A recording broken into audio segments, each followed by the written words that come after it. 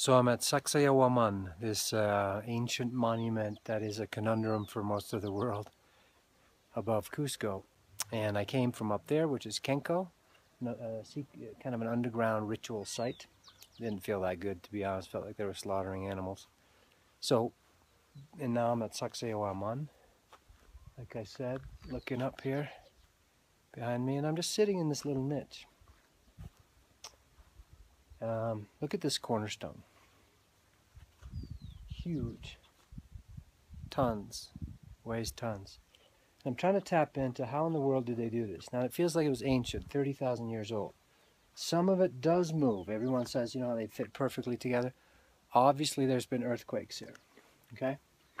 So there's been, you know, and a lot of it has toppled over.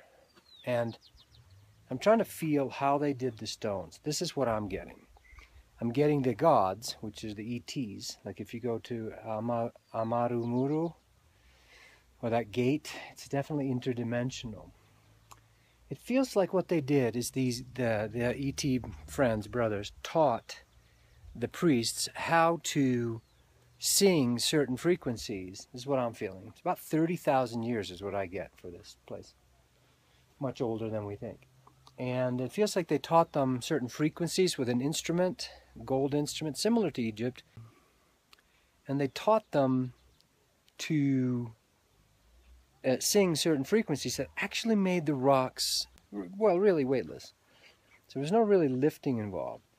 And the frequencies would also make the rocks soft. It would make them soft.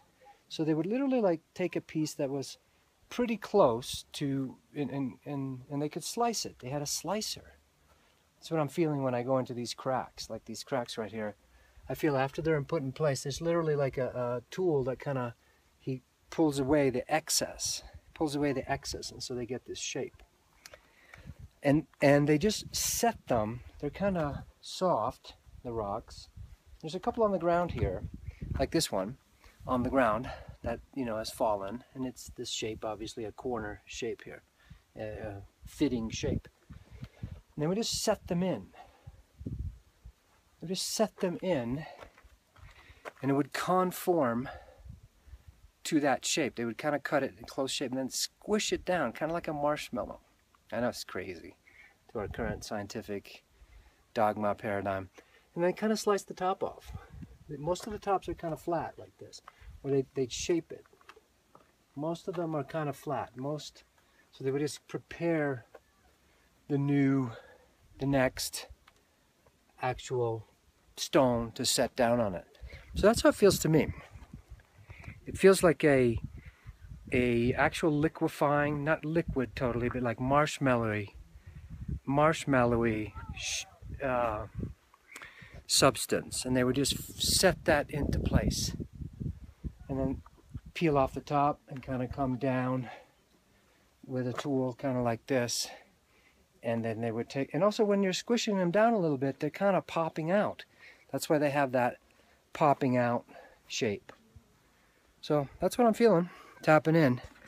30,000 years ago, Lemuria, but really an ET technology that's liquefying and being able to literally slice it like you were slicing sort of marshmallow material. That's what I'm feeling. It's a gorgeous place here, of course. I'm gonna keep walking. All right, more later. Time will tell if my crazy theories prove true.